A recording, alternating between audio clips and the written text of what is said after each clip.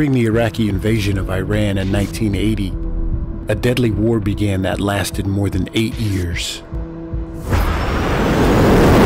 On November 24th, 1981, an event occurred that indoctrinated the Mirage F1 into the Hall of Fame in the history of air combat.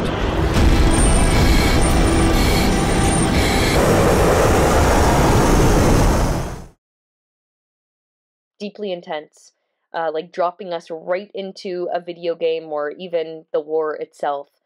The viscerality coming from the sensory exploration, especially the sonic exploration, with the rattling of the plane and the intense air pressure seeming to push in to the commands shouted from the building, or shouted from the radios, just really created a nice building up of the tension with razor sharp editing and speed.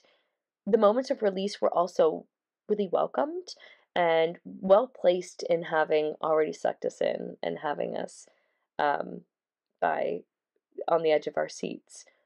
And I loved these sections that gave context with those clearly defined diagrams and models, which made me feel like I was an insider and I wanted to know more already because I was living it. Really professionally, sharply created, and well executed. Well, this was an excellent action documentary piece, fully explaining the Giraffe maneuver that fighter pilots used in the Iraqi-Iran invasion from the 90s. The mock-up footage was terrific, and even the graphics with the global map explaining everything in layman's terms. That was perfect because for somebody like me, we need extra explanation of those technical pieces. Being from the 90s, this piece was important. People of my age at that time had had enough of hearing about war in the Middle East. And so this is something new to me, but it was happening all the while in my young adult age. So I'm glad to have come across this documentary. I learned a lot. Wow, what a stylish short.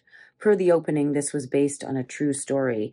We learned about air combat in the Middle East, notably between Iran and Iraq in the 1980s and 90s. The narrator's voice was calm and collected, a perfect tone for describing these military operations. The exciting orchestral soundtrack with heavy rhythms was excellent and really set the tone of this action-packed piece.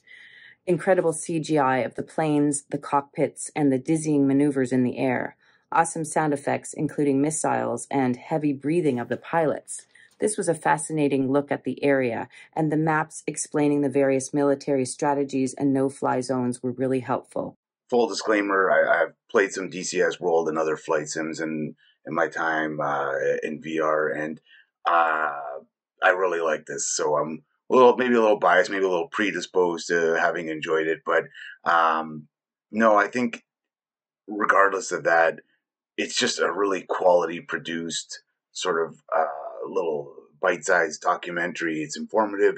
It's dramatized. There's some great shots in there.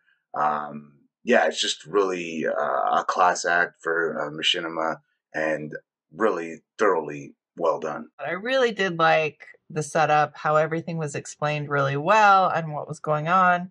Really thought the CGI, the simulation was beautiful. I mean, part of it looked real. Just thought it was very vibrant, and I really loved the colors and this, cinematography, the camera work here, and just the visuals were really great. There was one point when the sound was like writing on a chalkboard, and the visuals that went with that I thought were really great.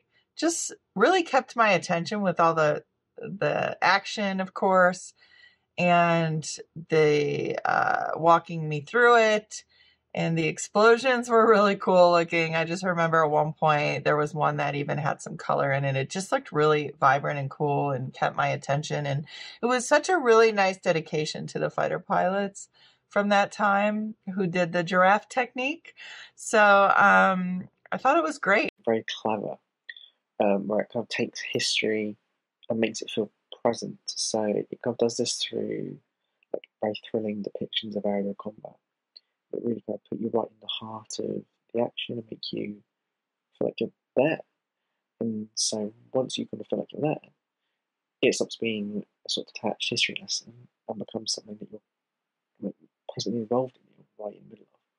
So it kind of gives the history like a greater weight and a greater immediacy um, that makes it come alive, and that makes it you kind of feel a little bit like what it must have been like at that point, at that place in time.